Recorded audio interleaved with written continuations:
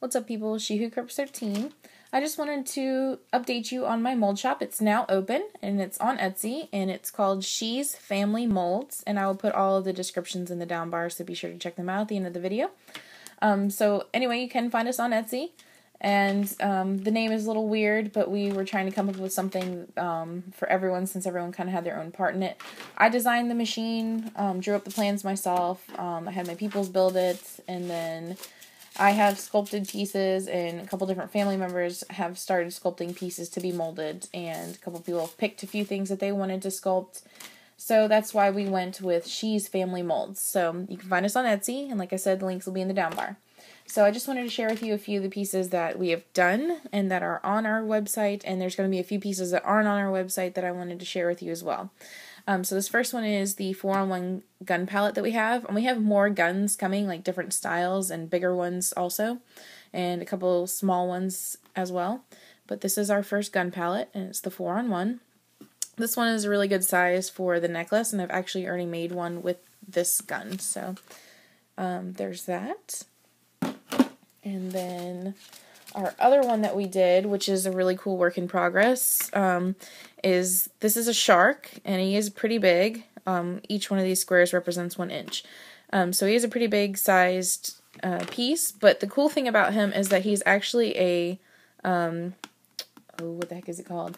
Bottle opener. And I am waiting on some bottle openers to get here because I'm going to see if I can fit them in this actual piece, and if I can fit it in this actual piece and pour it with it in there, and if it works as a bottle opener, I will have a bunch of different styled bottle opener molds in my shop. So this is the first one that we have, and like I said, it should work. I'm just waiting on the piece to get here. So anyway, this is a really cool deal, and I cannot wait to finish this. So he is already listed on our shop if you want to give it a go yourself. And then we have our key. And some people have told me that they have a really hard time molding keys, and I was really lucky that mine is actually doing really well, and it's picking up a lot of the detail, so it's a pretty good size key. Really neat. And that is also listed on the site.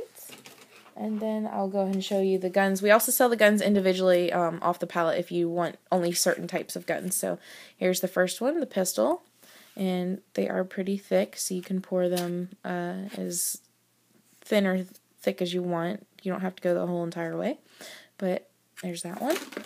And then there is the MP5, and that's like a really good size one for earrings or for rings also, and it's got this little loop right here so you can drill right through that spot right there to hang them, so they'd be like that. So there's that. And then there's this one right here, and again it's got a loop down at the bottom so you can hang them if you want like that as earrings. But they're pretty good sizes. And then, where else? Bear with me, I'm digging through the molds over here. And then there's this one. And like I said, I already made a necklace out of this one. I really, really love this mold. It's a really good size mold. So there's that. And then we've got a 2-on-1 cross palette, and these are really, really good for earrings or rings. They're a nice size. You can also make pendants out of them. They're not as big, so that's why I said they make really good earrings or rings themselves, but they're nice size. So you get 2-on-1. And then we've got my star mold, and I really like this one because it's got an edge around it, and I actually already made one with it, but when I went to drill it, I suck at drilling, and I drilled through the side of my piece. So that is actually a finished piece out of the molds, and I really like how it came out. I didn't really have to do a lot to it, but I wish I wouldn't have screwed up my drilling. Like I said, I suck at drilling, so that is the piece from the actual mold itself, and I think it's a really nice size. So that is our star, and like I said, it does have an edge. You can see I've already painted mine, and you could actually go a little bit farther than what I did for the edge, but I wanted to keep it simple because this glows in the dark, and I wanted it to pop. So there's that one. And then we've got, oh, I don't know where the other one's at. Great. We've got this right here. This is our cat mold, and it's really neat because it's 2 different layers, and it's a pretty thick mold, so you could actually probably use these for hand soaps because I think they're a pretty good size in the thickness, because I believe that the for soaps, don't the molds have to be deeper, is what I'm thinking. So I think this is probably a really good one for a soap mold, and it's a really nice one. And you don't, if you want to use it for resin, you don't have to pour the entire thickness either. So that's our scary cat for Halloween. And we also have a Raven one, but I don't see it in my pile sitting over here. But it's just like the same style of the cat. Where is that one at? Oh, where are you? Here's one. This is not the one I wanted to show you guys, but that is the Raven. And it's the same deal. And I think that it would make a pretty good soap mold because they are thicker. So there's that. I also did this one, but it's not for sale yet, and I don't know if I'm going to list it for sale. I haven't got to pour in it yet. It's got little flowers and peace signs in it. It's got a spot to drill in the left-hand corner, and it is a butterfly, and it's pretty cute. I just don't know if I want to list that one yet. It's still up in arms. Also, I've got a ladybug coming soon. This is not listed on the site yet either. I have to make a few corrections to it before I can let it go. And it does have little bumps on it, but I think it came out really nice. We also did a seahorse mold. Here's the one I was looking for. This is the Raven mold. Sorry, brain fart. It's early in the morning. I haven't had coffee yet. And there's another cat. And there's, I did an eyeball. This isn't listed either.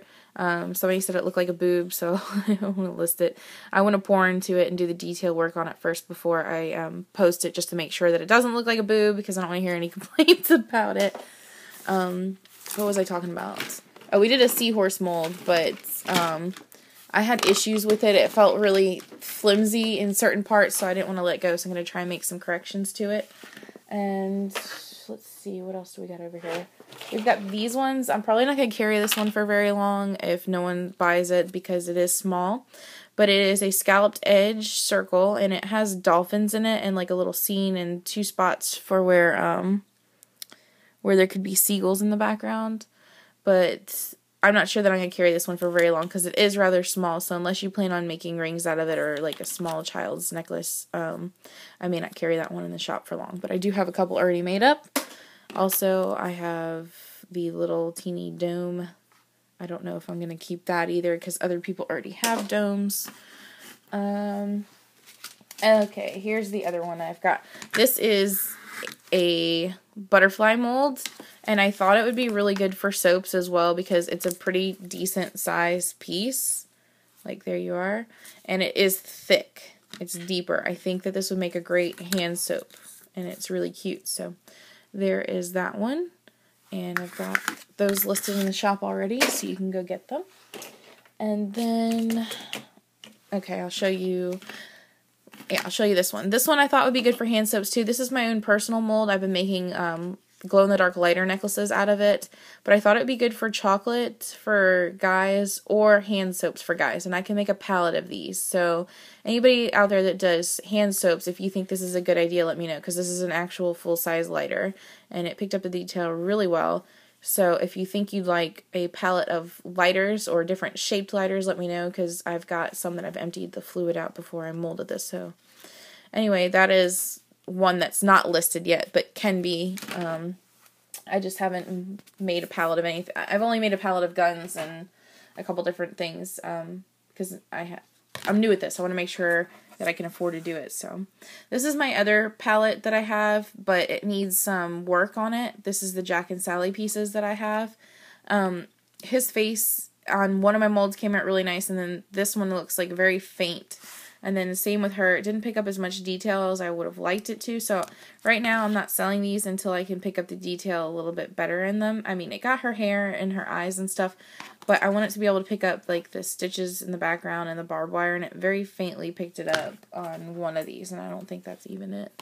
See, this one, it didn't even really get it as much. So I got to go back and do some work to the pieces to get them to mold a little bit better. So they're not listed on the shop yet, and those ones I'm probably just going to throw away unless someone wants them, because they have they don't have enough detail in them. So if you want a blank one with no detail in it, I'll sell it to you for cheap. So then the next pieces I'm going to show you are all my hand sculpted pieces, and we'll have a lot more hand sculpted pieces to come. But these are already listed on the shop, and the first one I'm going to show you is my little kawaii ghost that we did. And there he is, and he's got 2 eyes, 2 cute cheeks that stick out, a U-shaped mouth, and then a really cute bow tie. And he's a really good size. He's really cute. I've already made one of him. It glows in the dark. They come out really nice. Where else? What else? Then I've got my dragon eye that I sculpted, and I love this thing. It's got different bumps on it and scales, and it's got this part for the eye, so you can actually build the eye in or out, because right now it goes in a little bit, but you can definitely build it out once the piece pops out. And it's got some nice detail on it. So this is my dragon eye that I sculpted. I really love this thing. It came out really nice. I've actually got a piece that I made right here with it. And I think he came out really cool. And like I said, the eye can pop in or out. I just put dimensional Mod Podge in mine because I like the effect that it gave whenever I painted the inside of it. And I'm not that great of a painter on resin. I've seen other people who can do better. I'm pretty good with a toothpick and painting, but as far as painting like anything else, I'm not that great with it. So, like I said, this is my own piece that I hand sculpted, and this is the piece that I poured in there with resin. I think it came out really nice. So that is the dragon eye mold, and that is for sale in my shop right now. So you can go check that out if you like. And I think it makes a perfect size pendant and or ring. Like, it'd be a big ring, but it'd be a perfect size pendant. So there's that one. And then the next one is a 2-on-1 palette, and it is my anime emotions, and I thought these would be really cool for bow ties, and I hand sculpted them. So the first one is like the stress drop, like the tear drop that you always see in the corner of their head, and then this is like the angry mark, or like if they stub their toe, they're like, they get that mark on their head. So I really like how this came out, and they are thick, so you can pour them thick or thin, and I thought they would make really cool hair bows for like cosplay and stuff like that. So any of you anime people out there, this is going to be my 2-on-1 palette. It is available in our store today, so you can go get it from there, check it out. And then my last one, but not least, for this batch of molds that we've done, are my hand-sculpted Halloween mold, and it is my pumpkin and my scary tree face, and I absolutely love this mold. This is my hands-down favorite that we've done so far, and it's got 2-on-1, it's got the tree face, and it's got the pumpkin face. It's got really nice detail on it. It's got really good lines on the actual pumpkin and the stem.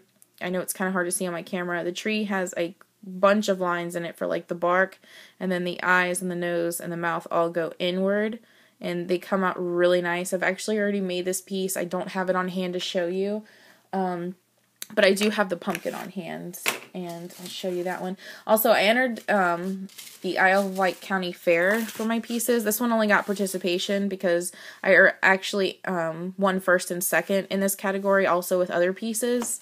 So, but I figured I would show it to you anyway because I just got these back from the fair. But this is from my mold, and I think it came out great. And where those black lines are actually indents in the mold, so you can paint them whatever color you'd like or not paint them.